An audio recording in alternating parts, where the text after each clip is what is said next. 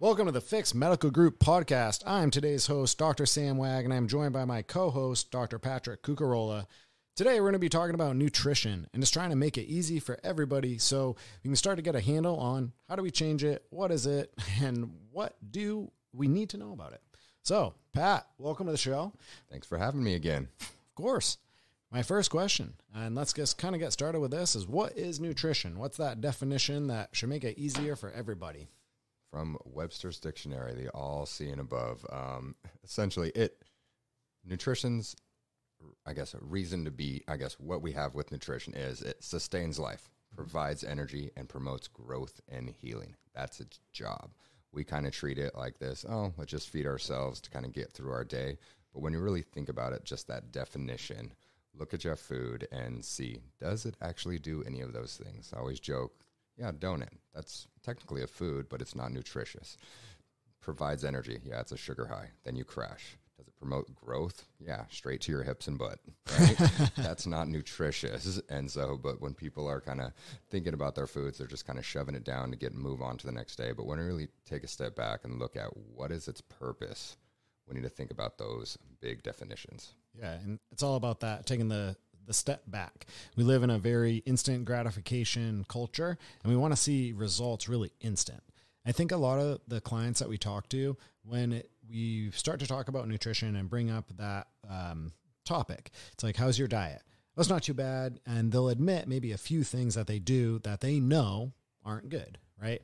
And realistically, if we could zoom out or maybe have I don't know how to see this, but it's like we can't comprehend that food that we're chewing and breaking down going into these such small little pieces. And that's exactly what our body is using to rebuild itself. So if you think of the inside of your body like a job site, like a construction site, and ultimately what you put in, that's what you're delivering to all of your workers or to that site. So you're actually delivering the workers themselves plus the materials. So what are you expecting based off what we're eating? So that was a good example with the donut. A little bit of energy, but it doesn't help you for growth and repair. No, nothing at all.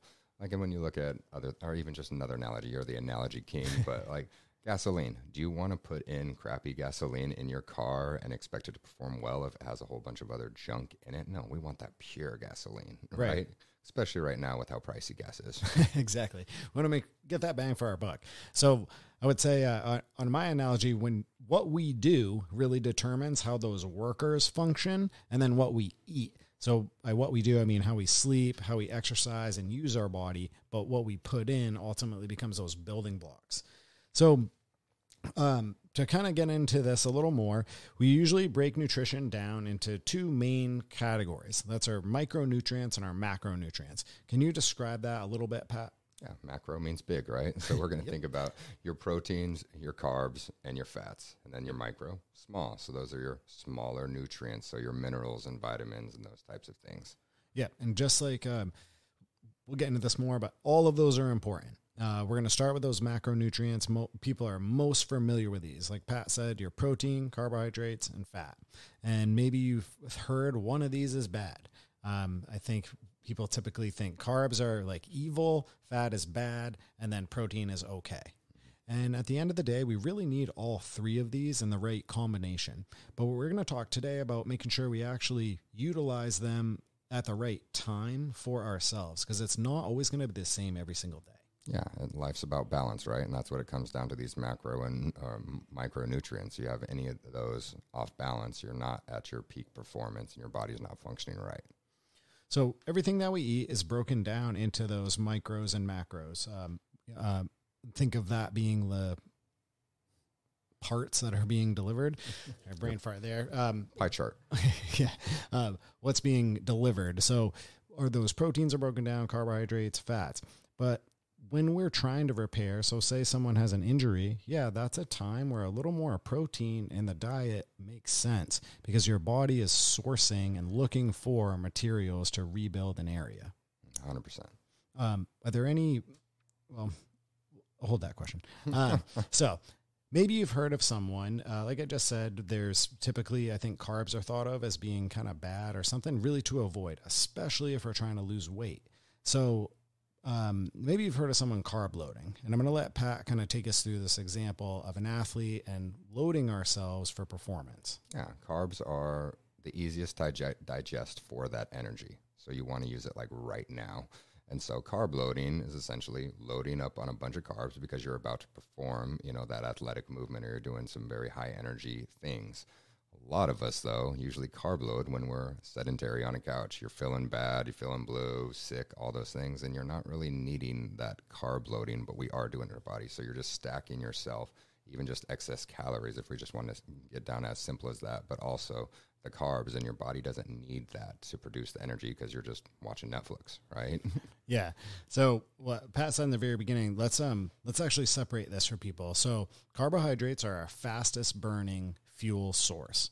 So when we're looking for quick energy, and like Pat said with the donut, it is a quick fuel. Your body breaks it down really fast. It's available for energy really fast, but you're going to burn through it really fast. So in general, carbohydrates are that faster burning fuel source. We should be looking to use those when we're doing activities like running, biking, something that's really keeping the heart rate up. And imagine your body is taking that food and converting it from a food into an energy. So like I said, that carbohydrate breaks down faster, becomes energy faster, use it for the faster motions. What about fats, Pat? Fats are the slower energy usage. So your avocados and those types of things. So you're not really going to want that if you're going out for a, quick sprint or a run. Mm-hmm. Like if anyone's ever seen those like energy chews, I laughed at one of my patients. He said, he's like, oh yeah, I have those next to my desk so I can get a little boost of energy. And he's just sitting there on his computer. He's not running the marathon. Marathon runners will use it while they're running. It's easy to digest. So they have that quick burst energy, but they're not bringing these good, healthy fats with them. They're not eating avocado on that 24-mile race. Right. Of course. They're seeking that fast energy. So as we keep breaking these down, with fat, it is a slower burning fuel and it takes longer to convert. However, fat is much more like energy dense. So when our body breaks these things down, try to make this not sciencey.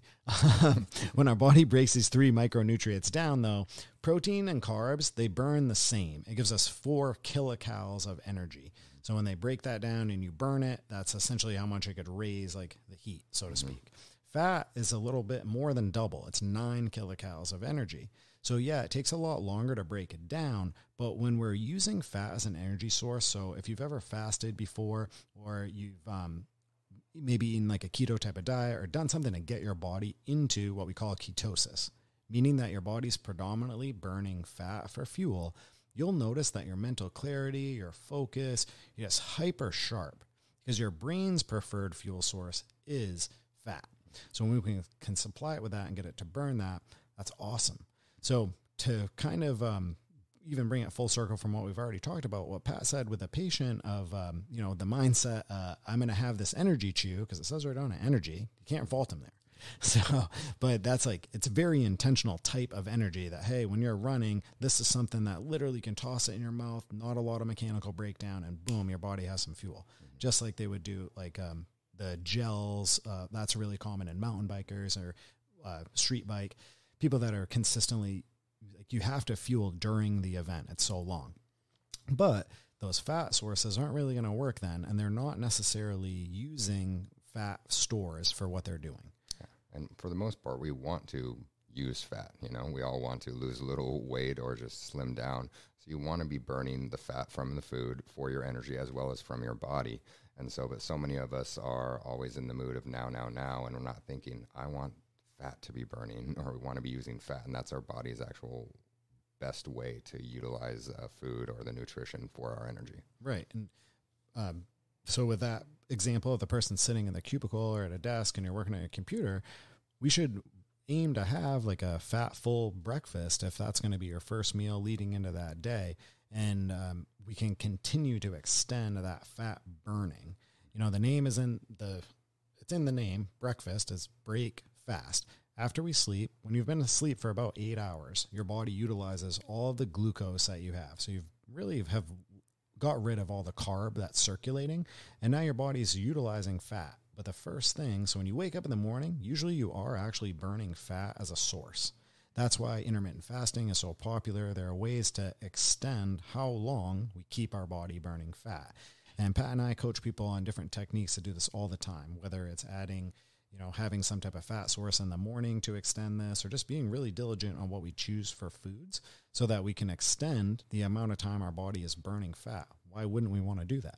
Also, when we wake up, we're in a pretty good hormonal space, and we tend to break that, kind of gets broken as soon as we start with carbohydrates. Which is your kind of standard morning food, right? You're having your cereals, your breads, your pastries, even your sugar in your coffee. All that's breaking a fast, but not in the good break. Exactly. We're breaking it down, and then we're fueling ourselves ultimately with a lot of fast fuel. And most people, like what Pat just said, if you're imagining, maybe getting a couple of kids ready in the morning, kind of hustling through your household and just grabbing something quick, most of those people are going to a job or going to be seated and semi-sedentary. We talk about this with patients all the time. Having a very mentally busy and draining day is a lot different than having a physically draining day where you've actually utilized and burned through a lot of fuel sources. That's a lot different. So we want to make sure we're fueling for what we're actually doing. I want to talk a little bit more about the burning fat. And the easy example we use in the office is imagine like when you have a job, we know how much money is coming in and you're able to budget for all the things that happen in your life. There are certain things like kind of your personal overhead that whether you have a job or not, your rent, your electricity, some of these things that we have to have, your life insurance, food, your food, you're going to continue to pay for all of these things, regardless of having that income coming in. So you would need to budget that money, and you would probably go into like a little bit more of a scarcity, not spending and putting money out. In the same exact sense, if you think of that money coming in as fat, your body has certain processes that have to happen no matter what, whether you're eating a lot of fat or not. So when you're only getting a small amount of fat, your body has to hang on to what it has to make sure it could carry out those processes. So we hear this all the time where someone says, I can't lose those last couple 5 pounds, or I hit a plateau. I can't get over this area. Well, what a lot of people do is they get close to that plateau and they starve themselves of fat. Well, you're not convincing your body that it could burn and utilize what it has because it's being replenished. So we need to convince our body by continuing to give it that fuel source so it'll burn it and feel comfortable knowing more is going to come. 100%. It's like your savings account, right? Mm-hmm. You want it in your financial life, but you don't want to have a huge savings account when it comes to your, your nutrition or those excess calories. Yeah, because ultimately fat is just stored fuel. And fat has a really bad stigma in our country and the world, obesity or weight gain. But ultimately, that's a symptom. It's just a very visual symptom that our body is not breaking down the nutrition and utilizing it the way that we should. It'd be no different than someone coming in and having a rash or like a lot of redness. And then we would start to think like, okay, what are some things affecting your skin? Did you eat something different recently? Did you change your detergent? Is it a soap? Did you use a skin product? We would use that symptom to start to work into what we can do to help.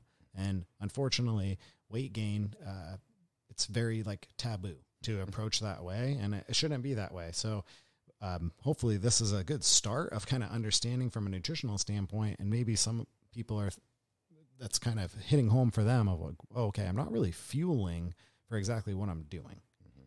Yeah, and it's not all about, I guess, when people start to break down these macros, a lot of people start to think, oh, I need to get these certain amount of grams and everything. That is important, but overall, just having a good understanding of how much you're putting in your body, just a general awareness. So you don't have to be obsessive about it. So you are hitting all those goals when it comes to your proteins, your carbs, and your fats. And so, like Sam was saying, was understanding the good fats that you're putting in and not, just eliminating them or like, oh, I think I got it, but just being aware so you are fueling yourself in the right way.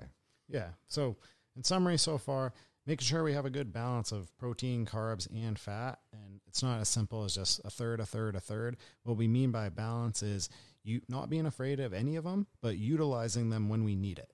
So what that could look like is if I'm going to have a more sedentary day, I'm going to go higher on those fats. I'm going to keep my carbs pretty low. I'm definitely avoiding those processed foods and sugars that need that high energy to burn off. I would keep it down to like my complex carbs, but a little higher, middle of the road on my protein and higher on the fat. What does it mean when I say that? That could be a breakfast that's like avocado, bacon, a little bit of eggs, and maybe some spinach. So some type of greens in there. That's a good balance. That's good fat. That's going to be a calorically dense little breakfast. That's going to give me the energy I need mentally. So if I'm seated, more sedentary, I can power through that day. My lunch is going to be something similar. Maybe that's a Cobb salad. That's an easy way. That's like higher on the fat side, but it's still healthy in the sense of I can, obviously when everything's quality sourced, really comfortable with that. And then the same thing at a dinner. If we were to flip that and say, I'm Patrick, and today we're going to be working an event, and maybe we're going to be on our feet all day, and then we're going to go hike after. So I guess now I'm Patrick and me. It's the two of us. So that breakfast is going to could have some carbs. So we could start to put in maybe some healthy carbs there. But I would still go for some of those fats. But then knowing at the lunchtime, we're probably going to re-carb up a little bit and becomes more of a 50-50 carb fat type of day, as opposed to going higher on the fat side. Yeah, exactly. And it's a little bit of strategy behind it. Like on certain days that I do have the time to work out in the morning, I might have a little bit more carbs than that. But if I'm not going to get to the gym or do something, active, on the weekends until later in the day, I'm not going to start my morning off with that because I don't need it. You're fueling for the right purpose. Right. And I like what you said, or bringing up the workout point, it's so important. We see this really often where people forget that a workout or exercise, it's simply just a stimulus. It's stimulating your body so working out like weightlifting, we're stimulating our body to create an overcorrection and build us back even stronger because we struggled to do those movements, and we're stimulating our body to make that change. But often when people aren't seeing changes, they just go back to more and more and more stimulus. Well, you are never going to see that change unless we provide. That's like, our internal job site. You're just sending out that project manager and you're like, I really need you to complain to them. It is not getting done. And like the workers are standing there like, do you see the parts that you're giving me? And you want that house, but you're giving me these pieces. It just can't be done. But I hope that helps some people understand, like, you can't really work your way out of where we are from a body composition standpoint without factoring in the nutrition. 100%. I love to use bodybuilders as examples as physique competitors. They take it to an extreme, but you can use how they go about their programming in our daily lives. So they're trying to build a ton of muscle, and they're not so worried about their little bit of fat gain because they're trying to bulk up. So they are carb loading a little bit more. They're lifting heavier. But when it comes to almost showtime, that's where they get very specific on decreasing the carbs at certain times, playing around to kind of get to a shred. Yep. So if you take what they do to a more general healthy aspect, you can kind of apply that to your life and your goals and what you want to do. Right. And it is to an extreme when they do it, but it's no different when we're trying to build a little bit of muscle in our body. The example I use for this one, imagine being home at your house. And if you want to build an addition at your home, you need to kind of convince your body we have enough supplies and finance to do that. That would be the first limiting factor that you would have as a person, is like, oh, I can't afford, or we don't have the supplies and the materials. So if you've showing your body, and like Pat's saying with that physique competition, they're eating additional carbs. So then when they go in and they stimulate themselves very aggressively with a workout, their body has the extra materials lying around to put on extra muscle. But muscles are very metabolically expensive. They're really demanding on our body. And your body's not going to add more muscles unless you have the resources to fuel that and fund it. Yeah. One of our patients, he didn't really want to listen to me, but he was on this, physical body composition journey. And he started working out really hard, but then he got into some heavy dieting and very, very low fats and very, very low carbs. And he saw the weight change on the scale, but when he looked in the mirror, he wasn't happy. He looked scrawny, like he lost muscle and fat and pretty much everything. And it didn't hit his goals because he didn't have those, what you're saying, the finances and the supplies applied. So on the scale, yeah, he was happy that the number was going down, but the way he looked and the way he felt was not what he dreamt of. So we kind of had to coach him in a different way and get a little bit more specific, like, hey, let's boost this up because this is your goal. This is what you're trying to do. And it's supplying the body with what it needs to build to where he wants to be. It seems really counterintuitive. If we took that example, say I wanted to add 10 pounds of muscle to my body and I was trying to do it in the fastest way I could. I'm probably going to increase my protein up to, I would do 5 grams over what I weigh currently. And I would consistently do that. I would monitor the weight as we keep going up. Then when I got to that target weight, so I fueled myself with enough protein, I want to keep my protein now at that level without adding the additional 5.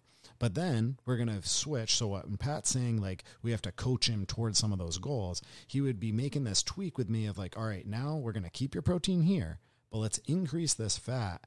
And I don't want you to all of a sudden fat starve yourself. We need to give your body a lot of fat, get you using more of that as a resource. So now I can have the added bonus of the muscle, but any little extra fat that I brought on, which it's normal to add a little bit as we do it, we can get rid of that because we're using that as a fuel source. So it's like, all right, we added a little stored fuel, but I'm going to burn that as we do it. So let's kind of bring this kind of all together, Pat. Ultimately, well, I do want to touch on one thing that we didn't, which is the micronutrients. This one's pretty easy. These are our vitamins and minerals. Where do you see the importance with these, Pat, or how do you talk to patients about them? I hate that they're called micro because they are extremely important. They're macro important, just not at the, I guess, same levels or the same amounts as I guess, our actual macros. But they help sustain life. They provide energy. They help us heal. They boost your immune function. And getting out those is important for overall health. Now, a lot of ways that people do this is through supplements. I love the word supplement because that's exactly what it is. It supplements your diet. But a lot of people are using it as a replacement because they're not getting it in their regular diet. So really kind of looking at your overall nutrition and what those micronutrients are you getting, and then you start supplementing the ones that you're deficient in or that you need a little bit more in. Most people boost on vitamin C when they feel sick. Why not do it all the time? Right. Just to live that healthy life instead of waiting until your car breaks down to get it fixed kind of thing. Exactly.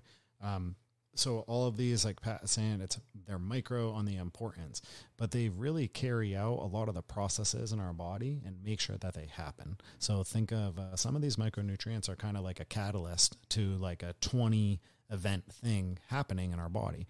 And that catalyst is mighty important because without that, the rest of the process doesn't happen.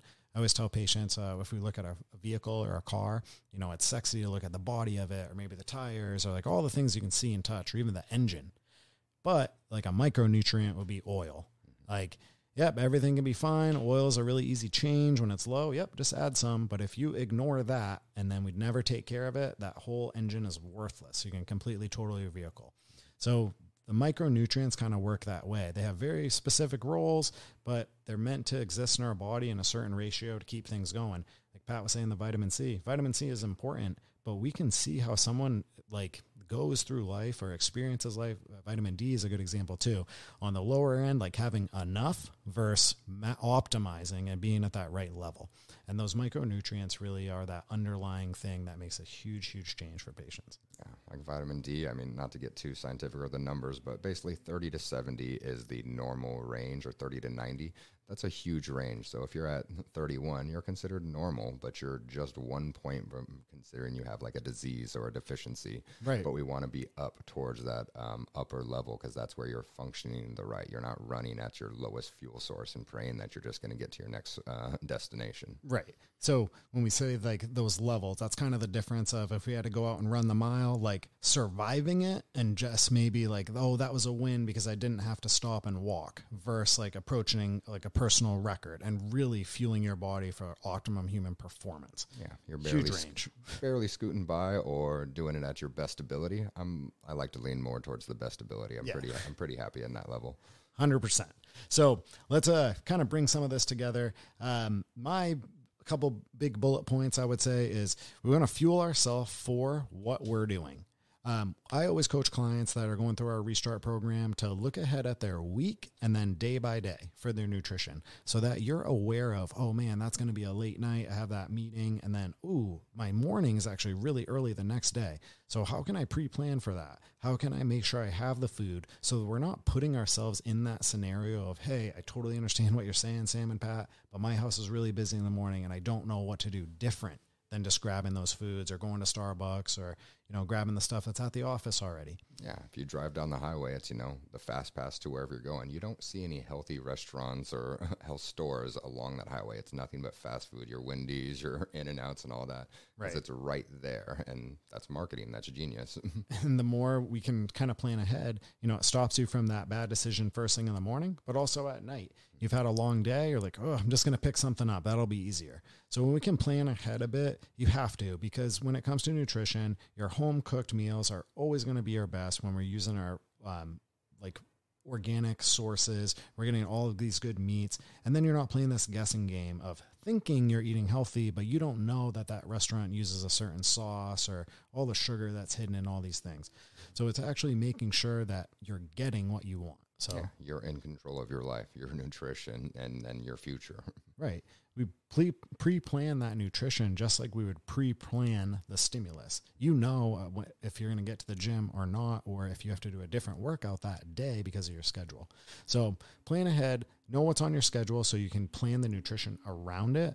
Don't be afraid. All three of the macronutrients we need, protein, carbs, fat. If you're going to be doing slower activities, not moving so much, use fat.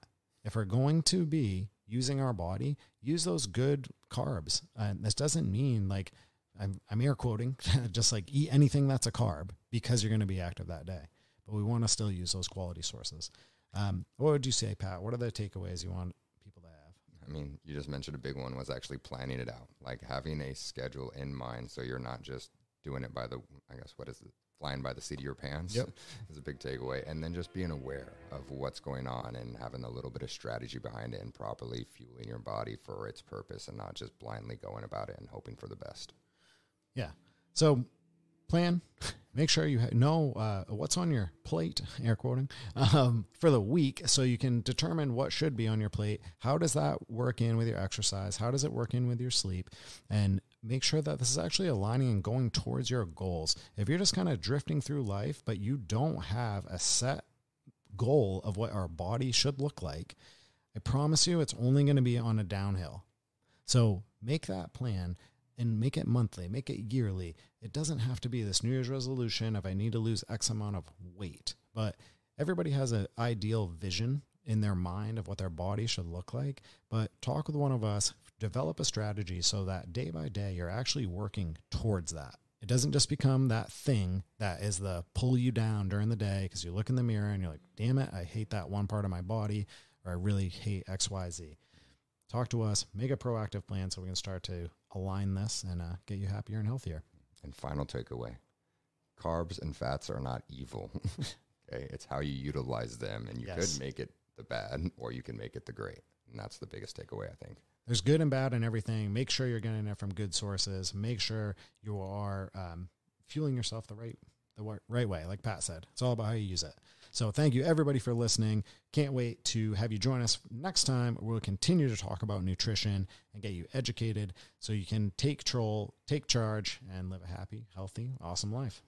Amazing. Fix Medical Group. We'll see you later.